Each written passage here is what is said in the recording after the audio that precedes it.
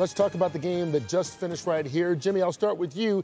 Obviously, Kansas City, the last undefeated team because Minnesota fought to the finish, but they go down to Detroit. Kurt, watching the Detroit Lions, I mean, I love watching this team play. And obviously the players are the ones that win the game.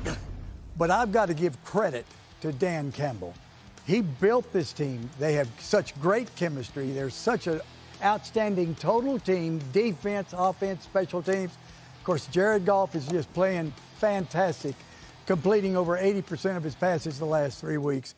Like I said, they've got great players, but I give so much credit to Dan Campbell building this football team. You build a team, you build a mentality, and you put stars out there who actually perform in big games, and that's what they got. Jared Goff, Jahmyr Gibbs, 116 yards rushing, 2 touchdowns. Amon-Ra St. Brown, 112 yards receiving, a touchdown. Defense, 4 sacks, and we're wondering how they're going to behave without, how they're going to act without Aiden Hutchinson. And you see they stepped up to the plate today when needed. I think with him, you may have 6 or 7 sacks, but who knows? But this team definitely came out, responded in a tough environment in Minnesota to go on the road undefeated, be up, go down, and come back says a lot about this Detroit team. Yeah, it's 2 weeks in a row on the road. You know, there's a lot made about the matchup of Flores versus the Lions and Johnson, and it kind of lived up to it. Minnesota jumped out early.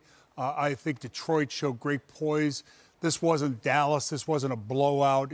To me, it was about that last drive, and for Goff to make that throw in that final drive, Jim, we talked about it. They put a lot of trust in Jared Goff, and the protection was not necessarily great, and not versus blitzes versus 4-man front. So they've got some issues there, and they've got some issues with their pass rush, but they brought pressure at the end of the game, and it made up for it. And Jared Goff survived it moments ago. He just spoke with our Pam Oliver after the win. All righty, Jared, to be part of something like that game was a wow. Yeah. What's it like to be on the joyous end of that? Yeah, it's great. I mean, we knew coming in here it's a good team, and we had our hands full, but so did they. We've got a good team, too, and winning these close ones on the road are huge.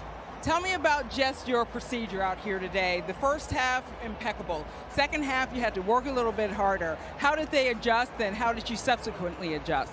Yeah, I think they've got a really good coach team. I think Coach Flores is one of the best to do it on defense in our league, and they adjusted well, and we adjusted back. So, yeah, it was a little chess game there going on, and it's a lot of fun, but they're a good team. We know about all of the adversity this team goes through, the latest with Aiden, but you guys really rose to the occasion. How proud does that make you? Yeah, a ton. It really does, especially on that defensive side. To see guys step up right there at the end, finish with a sack, it really is big. We will miss Aiden, but guys are stepping up. Thank you very much. All right, thank you. You know, you look at a coach and you look at the quarterback and their relationship, and when you have a coach like Campbell and you have a quarterback like Goff, the first thing that came to my mind actually when they got the ball back to go down and kick the winning field goal was that, God, this kind of reminds me a little bit of our guy Tom Brady. You just know, you said it, someone here said, you know, Lions are going to go down, Goff's going to take them right down, they're going to score. And I remember standing on the sidelines down in Houston when Tom let them down and Howie was a mess. I said, never worry. This ball's in the best hands it could possibly be in Tom Brady. When you can trust a quarterback who has consistently brought your team from behind, in the fourth quarter especially, man, that's rarefied air right there.